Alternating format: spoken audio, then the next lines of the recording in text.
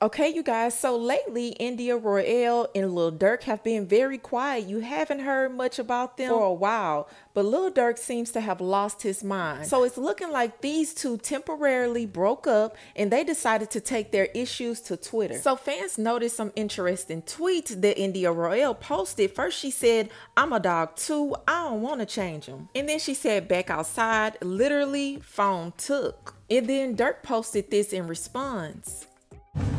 Don't too much like titles, man. If you with me, you with me.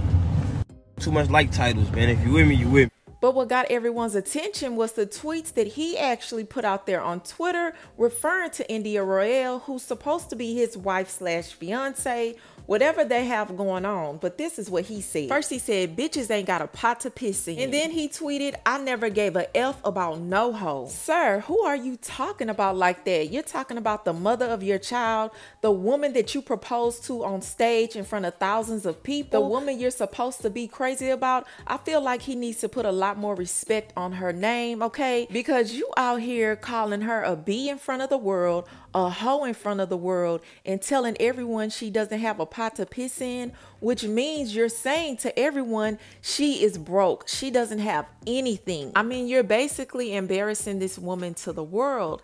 Now, y'all, after all that, this man ends up getting on live with India Royale. Now, he didn't show her face, but you can tell that that's who he's singing to. And he's playing Beyonce's Dangerously in Love.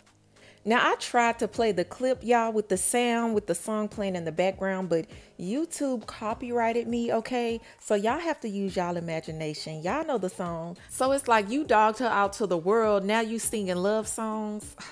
Durk, get it together.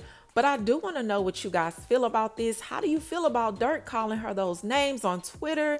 And how do you feel about him turning around, singing love songs I guess they made up? But y'all let me know what you think in the comments. But before I let you go, I want you guys to check out my interview I did with the real estate guru. I talk about how I got started with YouTube, my journey on YouTube, some things with my personal life, and other things. So I'm going to put the link in the description below. You guys go ahead and take a click and let me know what you think. But that's all I have for you, and I'll talk to you later.